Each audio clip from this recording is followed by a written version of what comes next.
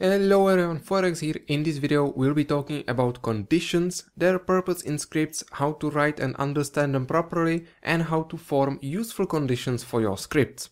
I hope that we all understand the basic meaning of a condition and we have an idea of what their main purpose is. They should serve us to delay executing of some code until certain requirements are met. A typical example, player has 2 tasks throughout the mission, but we want to give him the second task only after he's completed the first one. We are already creating a condition for the creation of the second task. It only happens if the player has completed the first task. In this entire video we'll be discussing different scenarios and we'll always be talking about a if-then statement, which is very commonly used in all scripts to execute some code only under a condition. However, there are more statements that require some condition, so you can definitely use this knowledge outside the if-then statement alone. Alright, the main thing that we need to understand here is how conditions work and what the game expects from us. If you have spent some time on the Bohemia's wiki pages, which I can only recommend, go there and familiarize yourself with some commands, you may have noticed that for each command listed there's a line return value. Many commands return different types of values, and knowing what a command returns back is actually really useful for condition creating. The most important sentence of this entire video: a condition needs to return true or false, in other words a boolean value. And that's all you need to understand. However, this sentence isn't all that much of a tutorial or help by itself, so I'm going to show you what exactly it means in scripts. A typical condition can only exist in these 2 states, true or false, as the requirements are either met or they are not. If you don't like talking about boolean values, a condition is a question that you can definitely answer with yes or no and no other words. So when writing a script, you need to ask questions with only yes and no answers. Is the player's character dead? Is he higher than 500 meters? Is he near the rest of his unit? Did he accomplish all other tasks? Is he running? All of these questions can be used as valid conditions for a script, as the computer can clearly say yes or no to them, and if it can say yes, then it will execute all the code in the then section, and if it says no, it either skips the entire structure or executes the code in the else section. All of the named questions can be easily transferred to SQF with the right commands. Let's have a look at them. Is the player's character dead is the first one. Well, we don't have a command that checks if a unit is dead, but we have a command that checks if they are alive. So that means not alive. Next question, is he higher than 500 meters? If you haven't seen my video on the game coordinates and the 3-dimensional axes, you can go watch it right now. I explain there in detail that a command getPos returns a unit's position in all 3 axes. As we all know, the third one, z-axis, represents the vertical position, in other words, distance from the ground. So all we need to do is to get the position of the player, pick the third element from the returned array, that's the one with the index of 2, and then compare it to 500. I'll stop for a bit over here because I want to show you what exactly is going on here. As you can see, we have used several different commands at once and a comparison as well, so let's do this step by step. As we all already know, a condition as a whole must return true or false and no other value. So we must make sure that all the commands and operations together return such a value type. With getPosPlayer, we are getting an array of 3 elements that is definitely not okay for a condition. A command select picks an element from an array. We have an array, it's whatever the command getPos returns. Each element of that array has an index, the first one has the index of 0, next one has 1 and the last one has 2.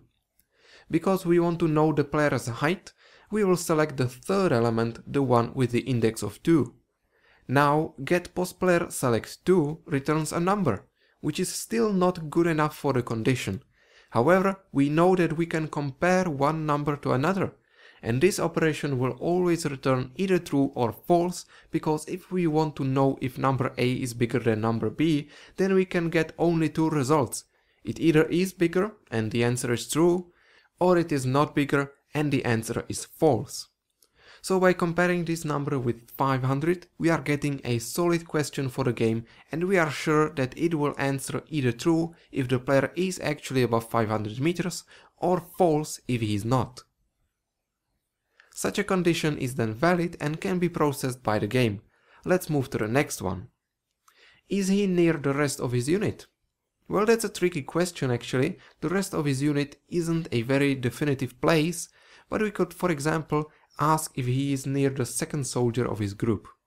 Again, we need to make sure that the final result is true or false, so we'll measure the distance between the player and another soldier of his group, and again compare that distance to the sum number, which we consider as being close enough.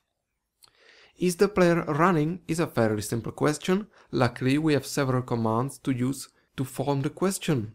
I will pick two of them. A command vehicle, which returns the name of the vehicle the player is currently in, and the command speed, which returns the speed at which the player is moving. My ideal condition in this case would be, is the player outside of a vehicle and moving particularly fast? Because in that case he must be running, right? Well, unfortunately we have two commands here, two commands that we can't really combine as in the previous examples, plus both of them need a comparison to some other value. Vehicle player returns the name of the vehicle the player is in, and we need to compare that value to the player himself, which indicates that player isn't in a vehicle at all. And we need to compare his speed to a number, let's say 10, so if he's moving faster than 10 km per hour, he's definitely running. Well, we can see that each of these two conditions already returns true or false. Both the speed and the vehicle statements that we have here are already almost perfect, we just need to get them both into the condition. And for that we'll use a logic operator. I'm sure you have already heard of those before. For conditions we will need operators AND, OR and NOT. They can be each marked with their own symbols and serve us to join multiple conditions into a larger one that we want to evaluate. In our case, we want both cases to be true, meaning that the player must be outside any vehicles and moving fast enough. We'll then use AND to connect both conditions into one, and that also returns true or false. I'm fairly certain that you have seen how the logic behind AND, OR and NOT works, the tables with ones and zeros. If you haven't, I recommend you looking it up or just pausing the video right now. With these operators we can join together potentially unlimited amount of smaller segments, each one of which must return true or false. Last example on the list here is the question, did the player accomplish any other tasks?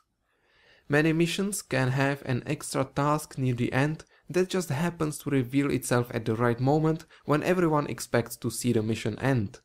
Well, we can check for other tasks with the command task state, which returns a string with the current state. We can then wait until all the returned strings are succeeded, and that will mean that the player has completed all the tasks. But we also have a different option, our own variables. To keep things simple, I will make a variable of boolean type at the mission start and name it task1 completed. The initial value is false, because at the start of the mission the first task isn't completed. That comes during the mission. Next I will make a trigger over this area, and into the onActivation box I will write task1 completed equals to true. That means once the trigger gets activated, the variable task1 completed will change its value from false to true. And we can then check, as always, for some values in a condition. In this case we can ask directly for task1 completed. Because this variable always carries only either true or false, there is no need to add anything else, because if the variable itself is false, then the entire condition result is false. And if it's true, then the condition itself will return true as well. Now I can check for anything I want and mark any situation with just my own custom variables. As always, there are plenty of scenarios where one method is better than the other, where something can't be used or needs more work than it actually seems at the start, but I think that as a general info about conditions and how they work, this should be enough for a while for you guys. So this is it for this video. I hope to see you all in the next one. Comment, like and share, and have a great day.